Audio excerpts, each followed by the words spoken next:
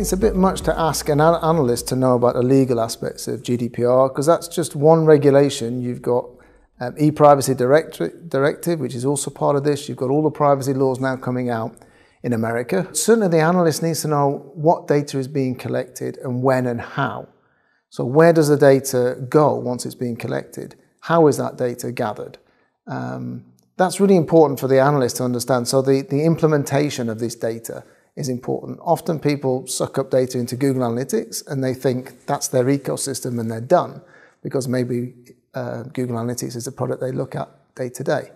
But often at the same time, there's almost the same data going directly to Facebook or to LinkedIn or to TikTok or to wherever. So there has to be a lot of thought given by the analyst as to where that data is coming from, and know that and be able to explain that. Whether it's good or a bad thing, that's for legal to figure out. The first thing is to map out what tools you have. So map out what tracking pixels and marketing pixels actually load on your pages. Often people just don't know. Often you find out that some websites, 20, 30, 40, even 100 different pixels are being loaded every time a page loads. Also map out what cookies are being set. Again, most people think it's only a handful, because maybe that's all they're aware of.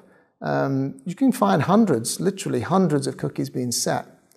And once you understand that map, you probably ask yourself the question, do we need all of this? And the reason why less is more is less data means less risk. You know, less tools is less business risk. Because whenever you're collecting data, there's always the potential for things to go wrong. A data breach, privacy breach. You really want to minimize your risk, because at the end of the day, we all want to sleep at night. It doesn't mean get rid of any data that comes from the visitor journey. It just means stop duplicating and triplicating the same data, but sending it to multiple tools. Try and pick one tool as the source of truth, as the place to go to get your user experience data or your marketing data. Doesn't mean only use one tool, but it does mean think about whether all of these tools are actually required. There's this fear of missing out, isn't it? The FOMO of, if you're not collecting all of the data all of the time with these multiple tools, you're missing out on something, and it's the next, silver bullet that's going to make your business a fantastic success.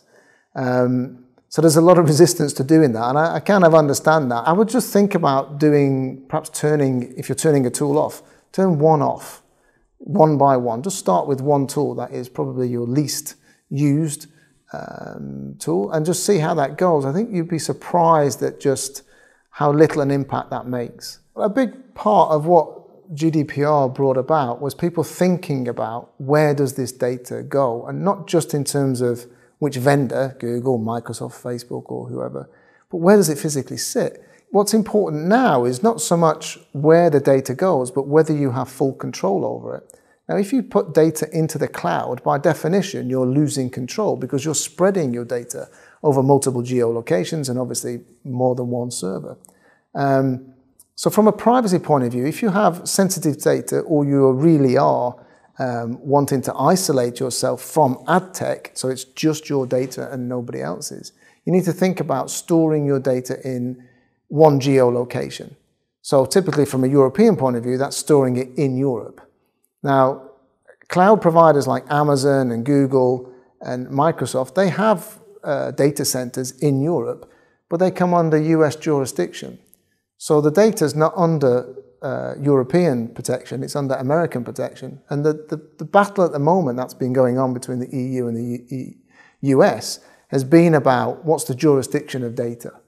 And so the only way really to avoid a Schrems 2 or even a Schrems 3, that's very likely to come about, is to have your data not only located in Europe, but under using a company that's under European jurisdiction.